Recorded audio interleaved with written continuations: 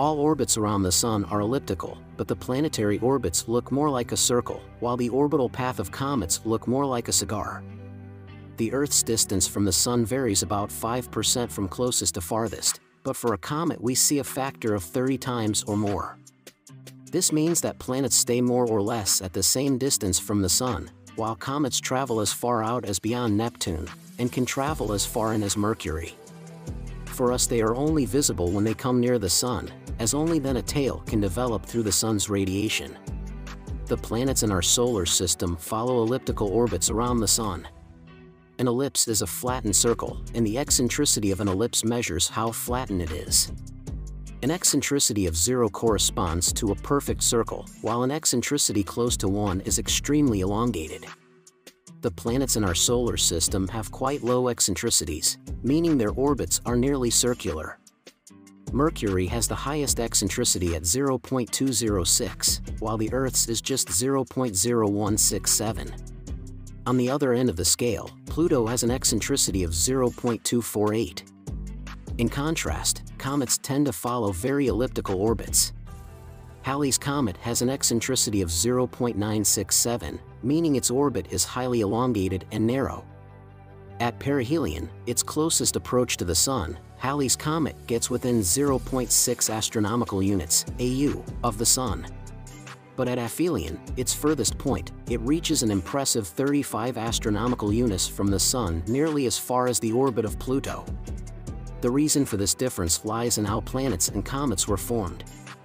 Planets coalesced from the solar nebula, the disk of gas and dust surrounding the protosun. Their nearly circular orbits reflect the motion of material in that disk. Comets, on the other hand, were believed to originate in the Oort cloud far beyond Pluto. Gravitational perturbations knock some comets inwards, sending them on a long elliptical journey through the inner solar system. So, while the planets follow almost circular orbits around the Sun, comets like Halley's Comet have highly eccentric elliptical paths. The dramatic difference in ellipticity reflects their distinct origins and history in our solar system. Also, the planes of planetary orbits are more or less the same within a few degrees of their orbit, while comets and dwarf planets can move in quite different planes. This difference arises because planets formed from the disk of gas and dust that surrounded the young Sun about 4.6 billion years ago. The gravitational interactions between particles in this disk allowed the planets to gradually form into stable, nearly circular orbits in the same plane. Comets, on the other hand, are icy leftovers from the formation of the outer solar system in the region beyond Neptune.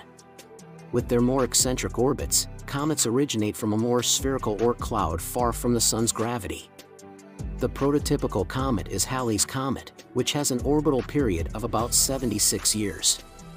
Italian astronomer Giovanni Schiaparelli first computed Halley's elliptical orbit in the 19th century, determining that it last passed through the inner solar system in 1835.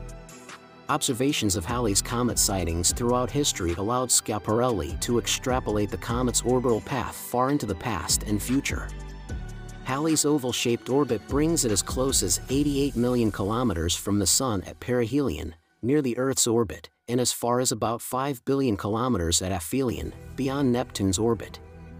Its highly elliptical path is tipped about 18 degrees compared to Earth's orbital plane.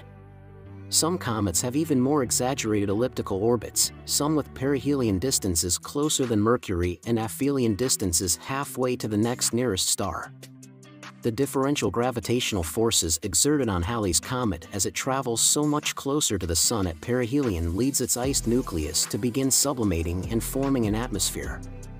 This causes the comet to appear fuzzy in telescopes, with the hazy coma and iconic ion tails being blown back by the solar wind and radiation pressure.